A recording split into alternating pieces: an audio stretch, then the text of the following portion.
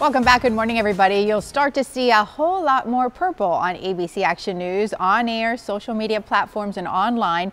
That's the color symbolizing domestic violence awareness nationwide. Take a look here at home. Our domestic violence awareness campaign is now in year 9, postponed this year for obvious reasons tied to Hurricane Irma. The launch day is now set for Monday, September the 25th. But anytime, all the time, the information is at your fingertips at that website. You see the wheel of power and control, links to local domestic violence centers, the statewide domestic violence hotline, just to name a few. And joining us in the studio with more, we want to thank Verizon Wireless for being one of our many partners. Kate J is here, spokesperson for Florida and the Southeast region. Thanks for coming in, Kate. Thank you so much for having me. You all have been our campaign sponsor since the very first year, on air 2009. But first, let's talk about this. These past few weeks have been very busy with folks affected by Hurricane Harvey and Irma.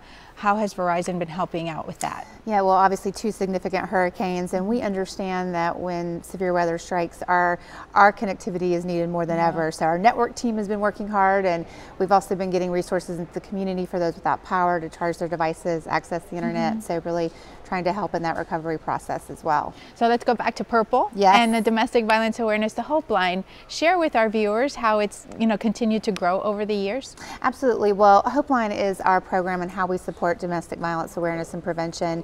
We have a long-standing commitment to this issue, and it's a difficult one, as you say, and we want to make sure that people know the resources there. We're supporting victims, and we're also supporting prevention programs, teen dating violence, healthy relationships, to help break the cycle as well. So really an important issue, and we are a longtime supporter of the issue and also this wonderful campaign. The recycling of the phones is something that we do year-round in our lobby. We've got the drop box there. What happens to the phones when people donate them? We take those in and we either refurbish them and put them in the hands of victims to help rebuild their lives, or we take the profits. If those phones can't be used, we sell off the parts. 100% of the profits go to grants to support, again, wonderful campaigns like this one. And those domestic violence centers have come to rely on Verizon for financial support, for curriculum, a whole lot of different things. Yes, and again, it's victim support for those shelters and also prevention programs. We really want to help break the cycle, and so that we don't have to sit here one day. Right, and talk about this, yeah, but rather celebrate that we don't have to anymore. Absolutely. Thanks for coming in, Kate, and thanks for being a part of our campaign again.